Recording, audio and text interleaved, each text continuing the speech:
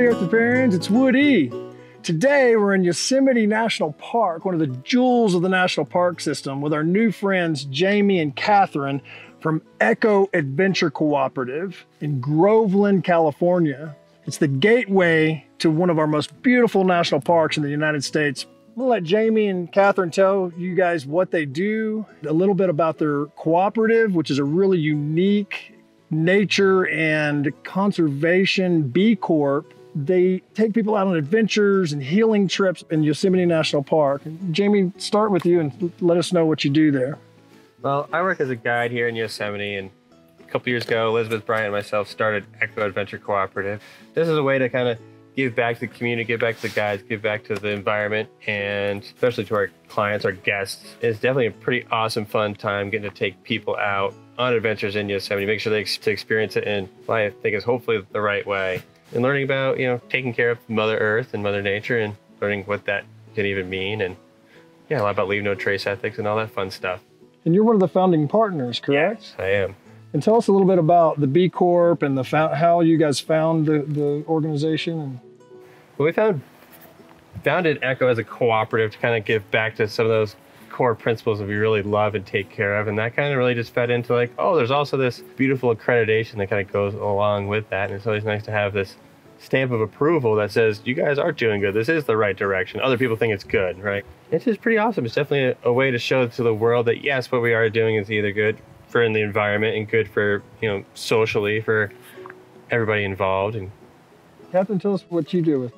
Yeah, thanks. So I'm the newest member of Echo Adventure Cooperative. I just joined in August 2019, and I'm responsible for the entire wellness leg of our organization. So I come in with Reiki and meditation and yoga and massage, but also coupling that with outdoor retreats and outdoor adventures is a wonderful way to connect people to their own inner nature while experiencing Mother Nature.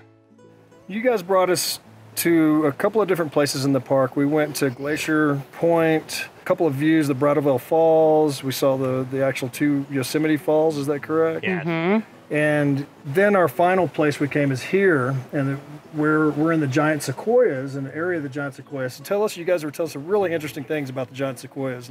Tell us a little bit about that, Jamie. So we get to be with the giant sequoias, which are the most voluminous living organisms on Earth. They're just ancient beings. They can be like 2,000 to 3,000 years old. Some of them, this grove around here, we're in like 1,800 years old. They can survive through fire. They need fire to reproduce. All sorts of amazing things. So. And you told us that they grow in a swath of land 200 or 300 miles long. And a couple miles wide. So it's not that large of an area that they do grow in. It's pretty amazing. They're only here on the western slope of the Sierra Nevada at about 6,000 feet of elevation. So not too many places you really can go and see them. We're actually currently sitting on one, right? Yeah, we're sitting on this fallen giant. It's pretty awesome. So occasionally they'll fall over, they get hit by lightning. The drought will maybe cause them to die. Other trees might fall against them and fall over, and they essentially just turn into biomass. The national park system in the United States is extensive. There's lots of areas that have been protected like this, and it's great to get out here and take notes. Permaculture, we teach observation skills as one of the most important things, and whether that's on your farm in your backyard, or whether it's going out into other people's farms or going out into our beautiful parks like this and sitting down and listening to Mother Nature, taking notes, listening to the babbling brooks. And then out here specifically, I've really noticed a lot of the burn areas. The burn areas, a lot of the trees will fall over or they'll intentionally cut them over, and they'll lay down, and over 4, 5, 6, 7 years that those trees turn into this magical biomass that is just soil building essentially. And that soil, you'll see all of the new trees popping up and coming through. And you can observe here in the national park certain areas that have all of this biomass, and if you hike down the hills and into the creek beds, you can literally make the connections and see the results of this biomass as a water holding capacity, or a capacitor, if you will, for water. And it slowly sinks the water down into the water system, or the water supply and into the creek beds. And Jamie had a really nice observation earlier about Bridal Veil Falls compared to the other waterfalls. So talk a little bit about that. Yeah, definitely looking at differences between Bridal Veil Falls and Yosemite Falls. Like the upper area where Yosemite Falls comes from is glaciated, scraping across the landscape and leaving just bare open granite. You can compare that to like cement or just any open rock or anything like that. And that waterfall dries up every year. Drought, no drought, every year it dries up. Of course, you take that compared to something like Bridal Veil Falls, unglaciated on top. And of course, that has that nice spongy layer up top, holds all that water. Of course, that one runs year round. And I mean, you can even look at the footage from today and see quite the difference in the amount of water coming out of each one. And Bridal Veil will last throughout the year. Just through our visual observations of looking at the area above Bridal Veil Falls, you could see the biomass. There are some burn areas, but they are all coming back and regrowing, it seems.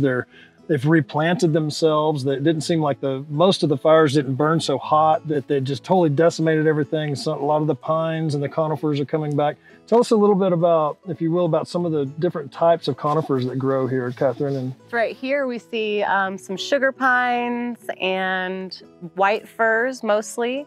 But down on the valley floor, we saw a lot of ponderosa pines. And then as we get up higher in altitude, you'll see red firs and things like that.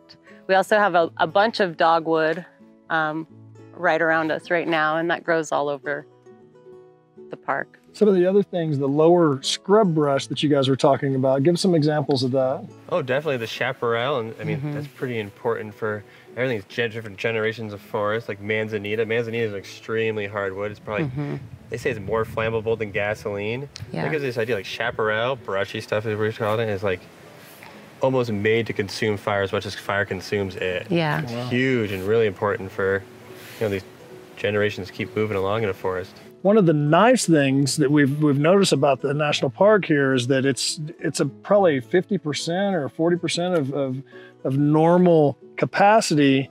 And so there's seemingly more wildlife. We've seen 4 bears today, which is really nice. Handful of does, lots of ducks. And I don't see this many bears, I can tell you that. Yeah, this is special. Yeah, so there are some upsides, it seems, to the COVID, and maybe this is an example of where we might go with some of the overrun parks and just there are some upsides and downsides to that. But we encourage all of you guys, our audience especially, to get out in the parks beyond your comfort zone.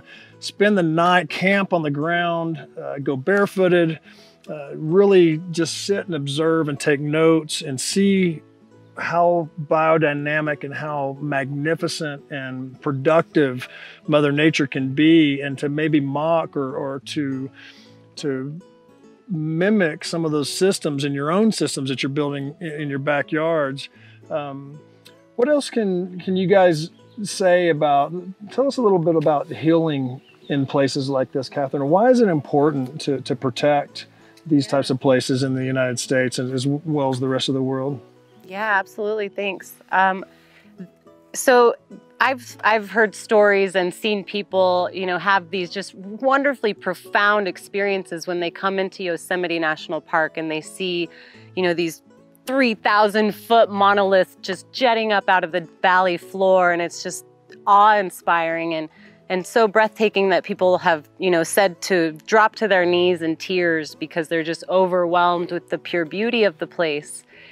And then they have to leave and go back home, and how can I bottle this up and take this with me once I leave? And so where I come in is I like to help people recognize that they can harness that inner calm and that peace that they find in nature. It is with us always, and that ability is there anytime, even if you do live in an urban sprawl or anything like that. But what better way to connect with that part of yourself than doing it in a place that's as magical as this?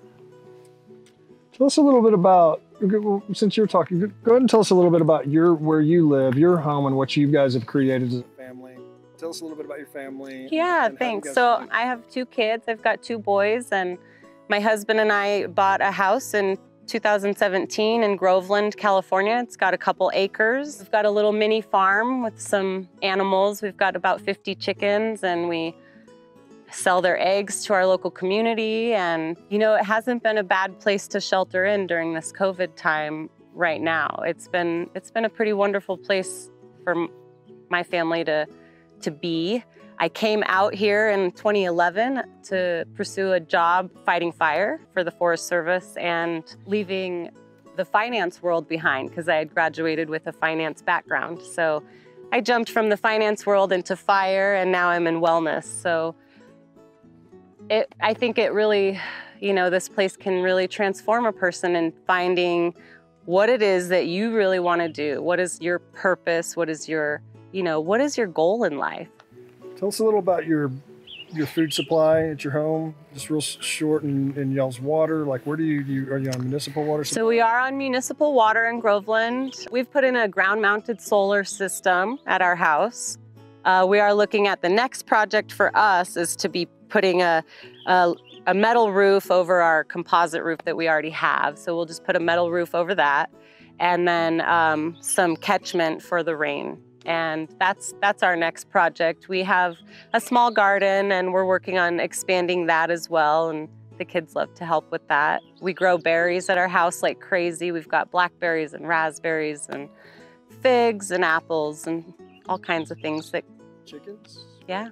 Good. And Jamie, you live on a small His is much larger, actually. farm. It's 40-something acres. 39. 38. 39 acres. We raise sheep, pigs, goats. I have about a half-acre garden, which sometimes more than enough. As you know, it can be things get out of control pretty quick. And another big or decent-sized orchard there that we've been working on and building up. Those take time and stuff. That's all built on swales and contour and everything like that. And it's pretty fun. We're completely off the grid, so that's got its own, set of rules and different things you got to work on and work by. We're definitely, have our own well, our own power system with. It's all recycled batteries from Antarctica, which is pretty cool, different fun stuff like that. And Nice. yeah. And so how did you get into this area? How did you work into this? Did you just grow up and decide you were going to be an Earth Repairian, or did you turn into one? How did I? Well, I think for me, it really all stems back to food. I grew up cooking. My grandmother was a nutritionist. My grandmother also my grandfather ran a summer camp. So it all kind of came tied together. And after a while, I was like, I really like, there's food out in the world, there's food out in nature. You can find all this stuff there, stuff like that. Growing food, just part of, I find my time in the garden is part of time cooking. I find my time butchering animals is just a form of, continuing cooking and learning and kind of being part of that. And you want those good things going into you. You want it to be good and awesome and happy, and you want it to see it happy.